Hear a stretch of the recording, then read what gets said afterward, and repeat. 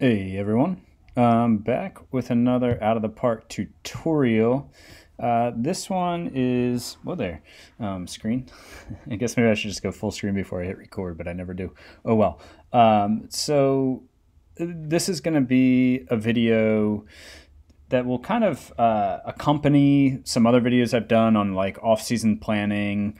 Like I mentioned in the off-season planning video that one thing you want to do is designate players for assignment who you're going to not have on your 40-man next season before free agency begins, because at that point, if they're on an auto renewal contract, their contract is guaranteed at that point. So same with arbitration. Once they have that arbitration decision, the contract's guaranteed. So if you designate them for assignment before that, they're off your books for the next year. But another thing you want to consider with players like that is trading them, obviously. And I'm going to go over a player here who he had too much value for me to designate for assignment. But because he was just a bullpen piece for me and out of options, he was very replaceable for me. You know, I think bullpen guys in general are just like in major leagues, are pretty replaceable, except for maybe your really high-end guys. And so if you have relievers with trade value, I'd consider seeing what you can get for them, especially when they're out of minor league options. Because other than the guys at my back end of my bullpen, I like to have guys with minor league options available in case they're having a bad year or in case I need fresh arms from the bullpen. So this is Brady Corrigan. And as you can see, he's got some pretty good ratings here. But I'll get into that. So he is 31 years old. He was out of minor league options. You see his last option year was used last year, and I used it. Only make him $1.8 million. And this was a guy who had been with me forever. I started this sim obviously in 2020, and I drafted him in the 20th round of the 2021 draft. He ended up developing into a pretty good player, even made the All-Star team in 2026 for me.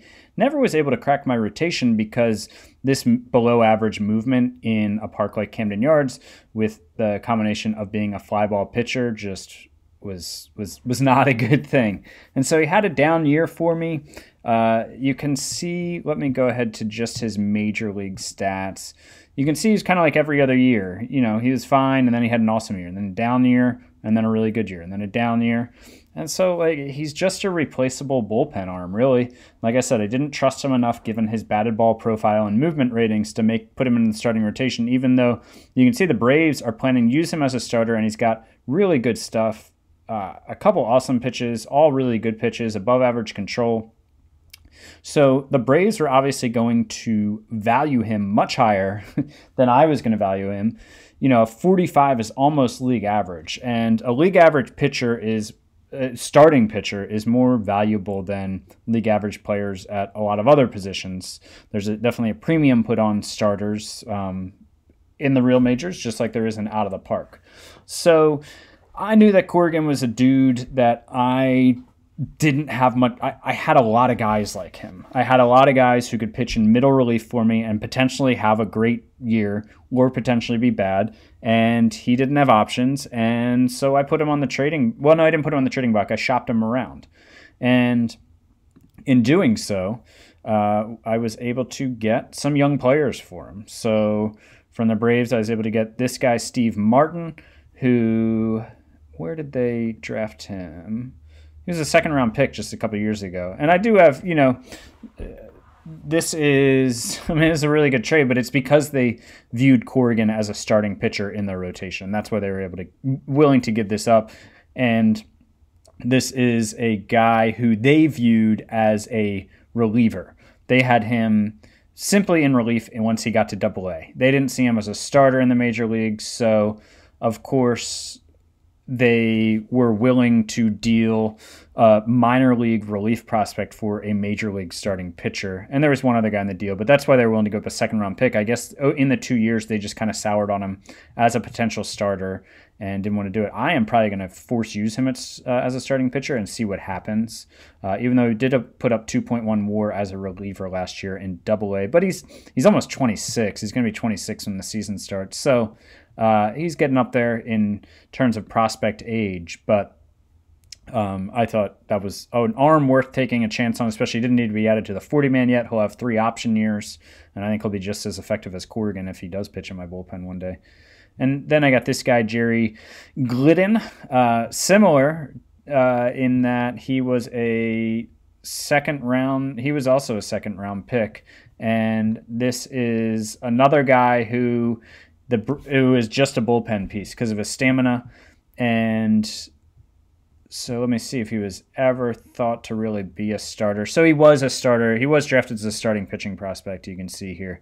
So these are two guys that the Braves drafted. They were in their system, and they're just relief pitcher prospects now. I think this guy could be a league average reliever, kind of like a fringe middle relief guy who's up and down, providing fresh arm when I need it. There's some value in having guys like that you want them to be adequate players. And so that's why I pulled the trigger on this. And obviously they had soured on the other guy as a starter. So in the Braves' eyes, they're giving up two minor league relief pitch prospects for a major league starter. Again, that's a good deal for them. In my eyes, I got a guy who might be a starter and another reliever. Neither of them had to go on the 40-man this year, and they'll both have 3 minor league options. When you're a small market team like the Orioles, although I'm not all terribly small market anymore as my budget has increased, you need to kind of do that roster churn and replace guys at the fringe like Corrigan. Instead of a guy making 1.3 million, I can replace him with a guy making 560 whatever thousand the minimum is, and I save anywhere from $500,000 to $1 million. And if you do that on multiple players on your roster, it starts to add up. Oh, this guy also tore his rotator cuff at one point, so yeah, the Braves appeared to be done with him. So just to make sure, I probably should have said this at the beginning, just make sure you know the type of player that I'm talking about. What you want to look at is, let's go ahead and look here in terms of the options, and we're going to go here to contract and minor league option years. I've done other videos on that if you need a more, called roster rules, if you need more in-depth of how the options work. But you want to keep an eye on this as the offseason begins. Who's out of options? If a guy is out of options, is he a player that will definitely be in your on your major league team for the entire year, or is he a guy who you need the flexibility to send up and down when you need injury replacements, or when you need a fresh arm in your bullpen, or things like that? If he's a guy battling for a spot on the fringe of your 26-man roster and he's out of options, I would recommend doing what I did with Corrigan, or recommend doing what I did with a bunch of other players, and that is designate them for assignment, because then they're off the books. And it'll just give you more financial flexibility moving into the season. It will give you more roster flexibility during the season. So what I do when I start my off season, and I went over this a little bit in my off season video, but I go to my roster and I just go to the contract and got option years, cool. And I honestly just flip through every dude like this, and I look at this option year thing here, and I write down every player on my 40-man, and I have almost like, it's not on a whiteboard, it's in a notebook, but my whole roster drawn out. And then I kind of have a line and then like the fringe guys below it. And if you're below the line as a fringe guy and you have 0 options left, you're either getting cut or traded that offseason, because I don't have the patience. It's not that I don't have the patience. I just think it's bad roster strategy to have fringe guys who you have to keep on your major league roster because they don't have options. So get rid of those guys. Get rid of Brady Corrigan by trading him. I also, I DFA'd some decent players this season just because, there was no. That's too common of a name. Hold on, let me find him. There's they're just too replaceable. Like this guy was, he's kind of gone downhill. He's only a 40 player now, but he made the All-Star team in 2025 for me. I drafted him in the 3rd round of 2020. His name is Reese Albert, and we just go with his major league. You can see he was decent 4th outfielder for me. This year he really wasn't, because I had so much outfield depth come up that he was down the minors all the year, but he's a 4th or 5th outfielder for me. And the reason why he's so clutch at that is because he could play all 3 outfield positions, which, I just have to have out of my bench outfielders. But he was making $1.5 million.